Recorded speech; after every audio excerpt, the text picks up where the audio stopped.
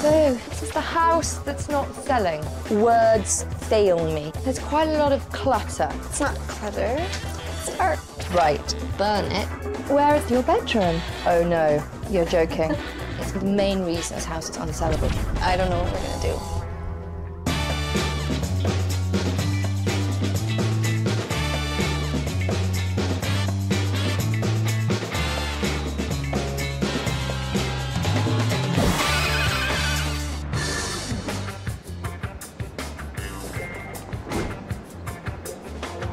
Selling a property can be a real challenge, even in a seller's market. The thing is, it's not just price that dictates a sale anymore. Location, curb appeal, decor, all play a major part in how quick a property moves. But if you market your property correctly, you can increase the sale price by as much as 30%. It's all about what you, the homeowner, will do to make that sale. And in my real estate experience, I know that buyers want it all and the competition is fierce.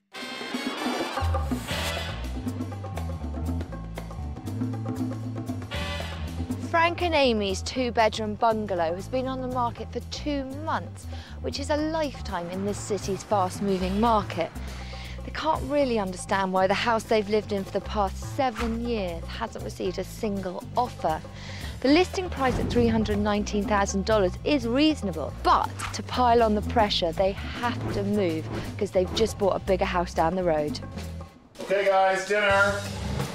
We don't really want to leave because we have a lot of memories here. Are you eating your veggies, sweetie? We built a family in this house. Unfortunately, we've run out of room. We want somebody to move in and have great memories like we've had. We've been scratching our heads trying to figure out exactly why this house isn't selling. I don't know what we're gonna do. A potential buyer has to be able to walk into a house that's up for sale and really imagine themselves living there. Frank and Amy's emotional attachment to this home is just one of the reasons it's unsellable.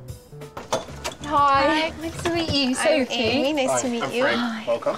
So, this is the house that's not selling. Yeah, this is it. Okay, but that's why we're here. Sounds good. Yeah. Okay. So, tell me about this room. Well, this is the living room. Right? It's where we hang out, do all our family things. I don't think you're making the most of it. It's a good-sized room. I mean, this house has a great footprint. It's not small. But do you see how all the furniture juts into the room? So instead of feeling that you're in a big sitting room, you feel almost like you're in a kind of passageway. We want a wow factor so someone comes in and goes, wow, what a great sitting room. Do you sense that? I think it's cozy. I like it. It's definitely cozy. For instance, there's quite a lot of clutter. My son made that. I didn't think you'd made it. It's lovely, but now is not the time to be sentimental. We're trying to make this into a neutral space, which buyers will want to walk into and think, this is the place for me. 2 bedrooms off the living room is quite common in bungalows of this size. First one, obviously the kids. Not such a bad size, but you really can't tell because of this crazy mess. So they have bunk beds. They do take up less space than 2 twins, but the stuffed closet, clothes and toys all over the place makes this room seem tiny, and it highlights the lack of storage. Not a message you want to send to potential buyers. So, whose room is this? This is my son's room. So, if your son sleeps here and your daughter sleep there, where does that leave you? Well, it puts us in the basement. Right, okay. Now, that is going to be a major problem for potential buyers, the fact that the master bedroom is in the basement. I think it's one of the main reasons that this house is unsellable at the moment. Really? Yeah, really. Wow, look at their reaction. I don't think they realise that with no master bedroom on the main floor, this would be a big problem for people who want to buy. Right, let's go to the basement to get a complete picture. This is our basement. Okay, now where is the bed? The bed. Oh no, you're joking.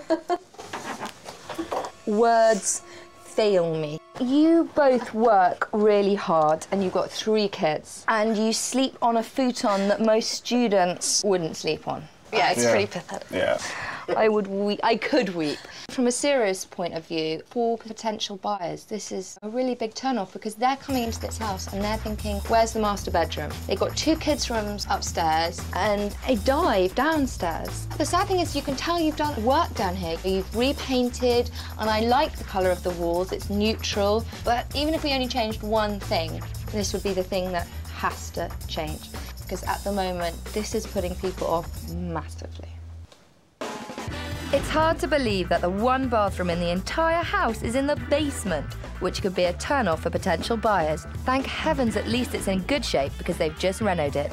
It's definitely a plus because a fresh new bathroom can increase the selling potential of your house by thousands. I can't believe what I've just seen. I mean, no one's going to go into that house and think to themselves, ooh, I like the one where the couple sleep in the basement on an old futon. I'm just going to have to sit down and discuss this with them because this cannot last. The plus points for the house is great street, fantastic neighbourhood, you know, got open plan living, you finish the basement.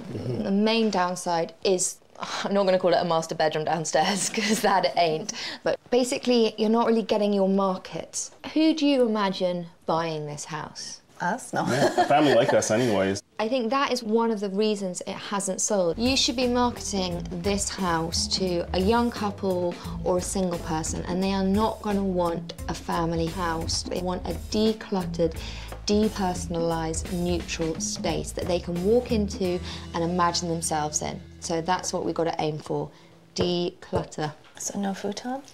No, the futon, I personally would burn it. But, I can't say I'll miss it. okay, but now you're ready for the change, and that has to be something to do with the fact that in 2 weeks' time you could be paying 2 mortgages. Yeah, that's a pretty serious wake-up call. Yeah. If your house has been on the market for 2 months and you haven't received a single offer, consider why this is happening.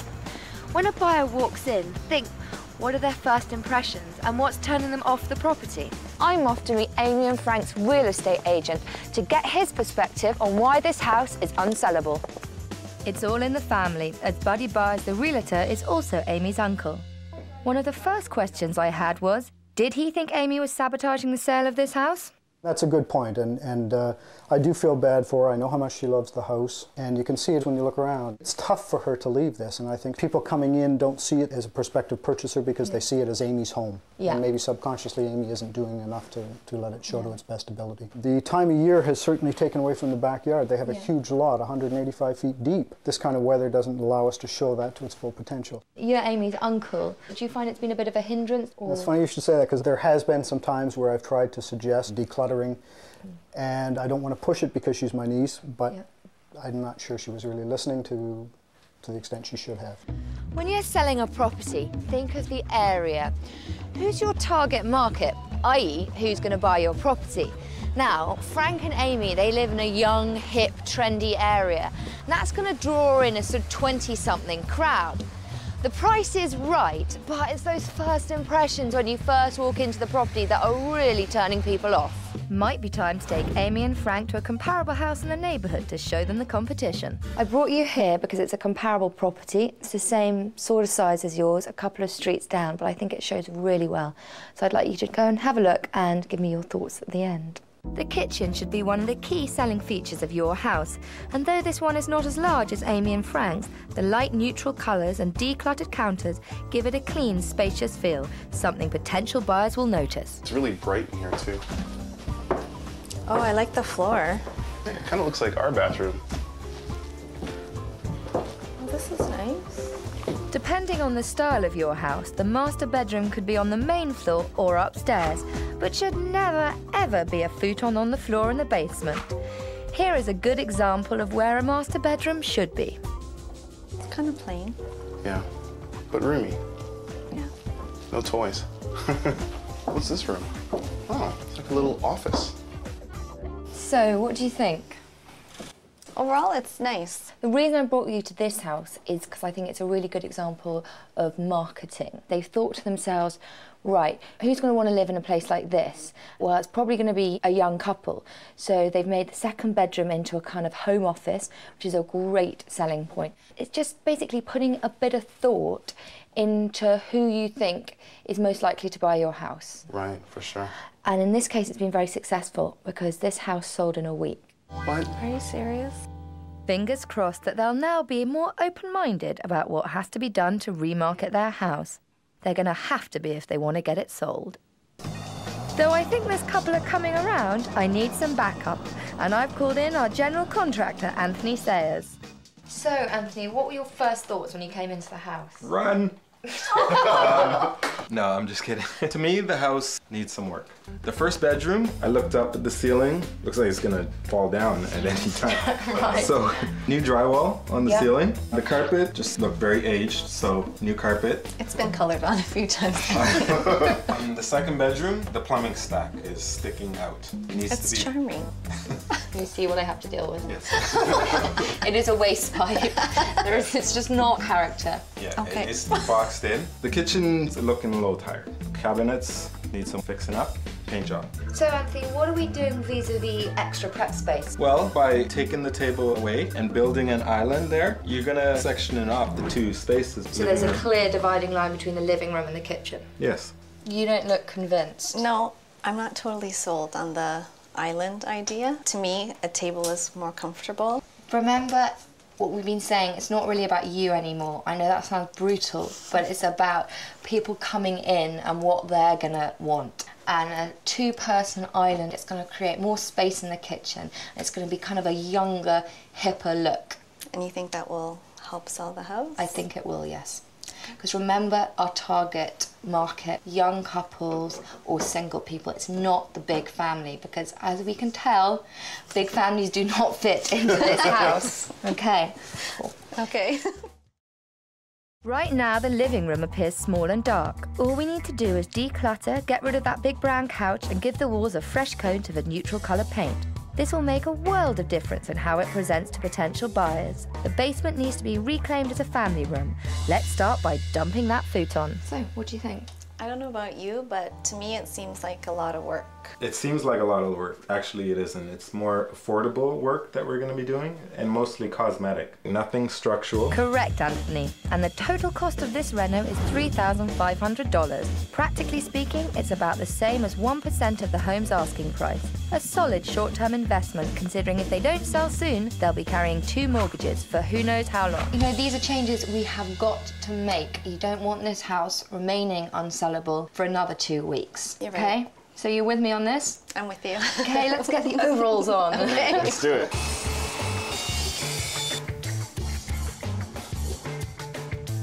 I'm starting to really get into the whole, decluttering, and it kind of feels good to get everything rolling now. That's one down, only another 20 to go. It's a little sad putting them away, but at the same time it's a new beginning, so I'm trying to focus on that.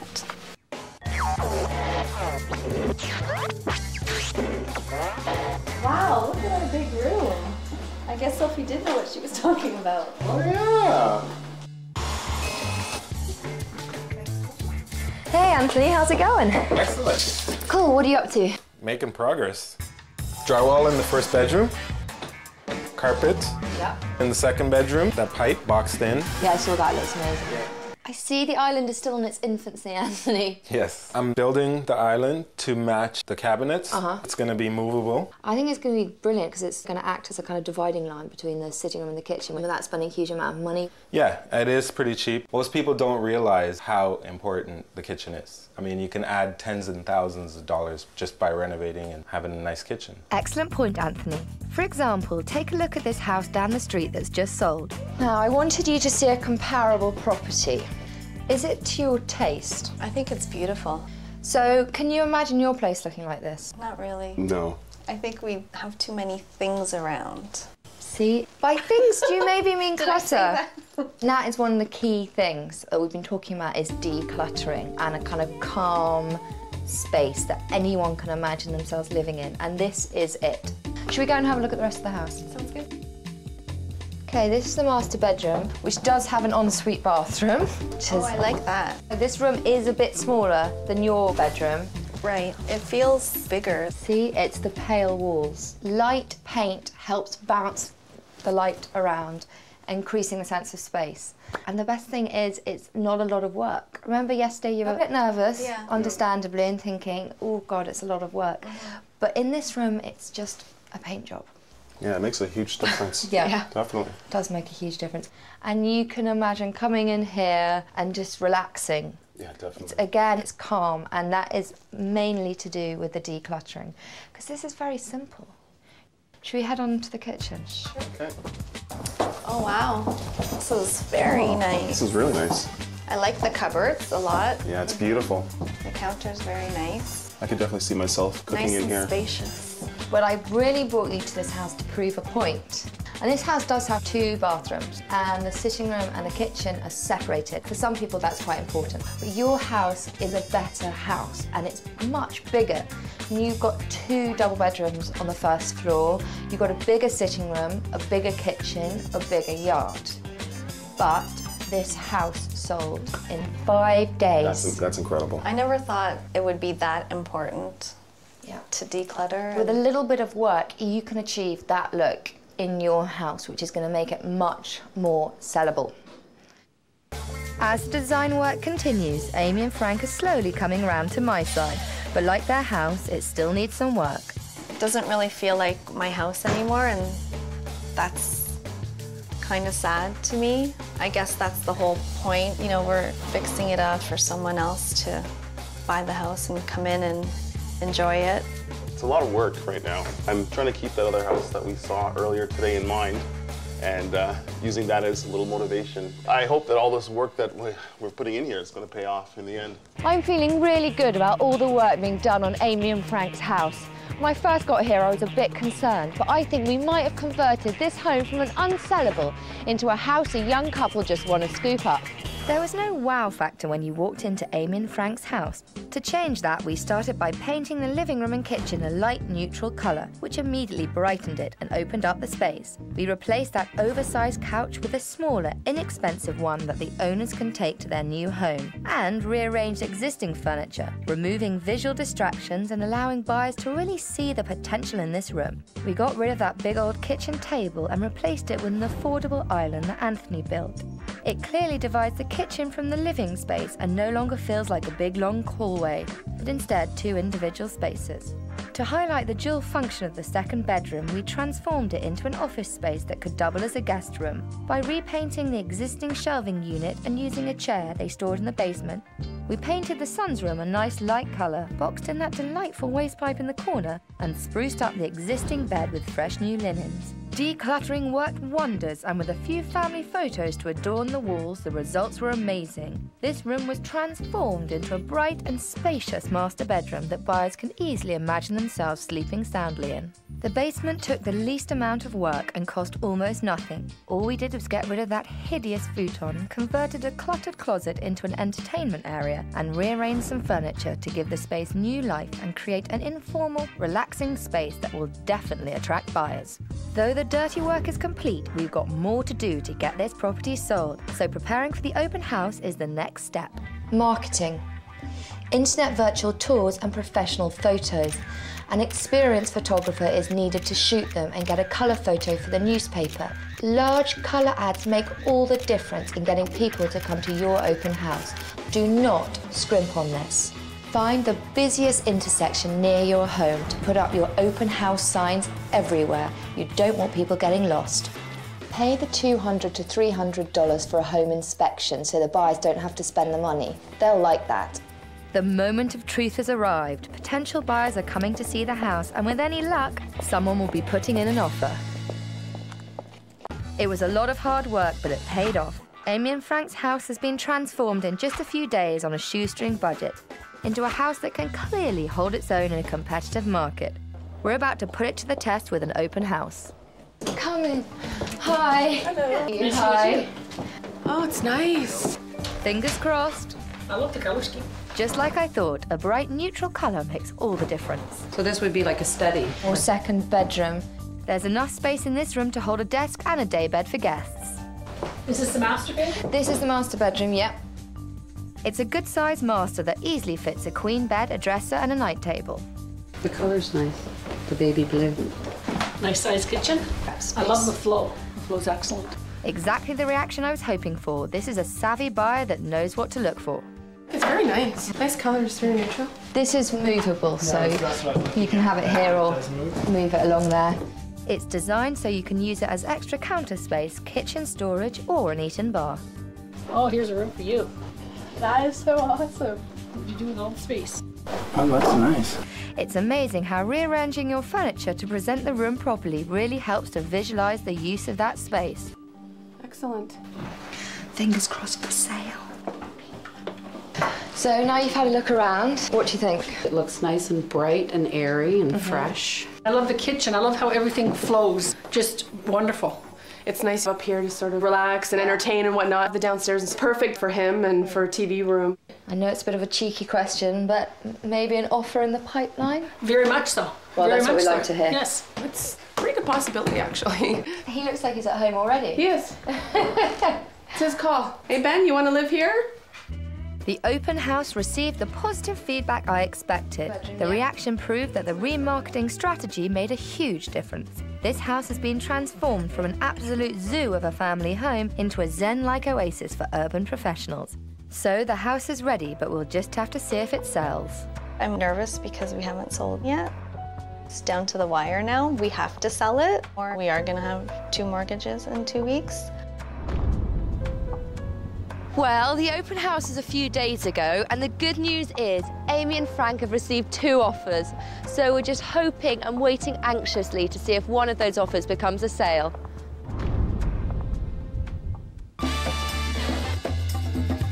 After a night of negotiation, Amy and Frank accepted the second offer and sold their home for $312,500 to a young professional couple. They fell in love with the house, and Amy and Frank fell in love with that.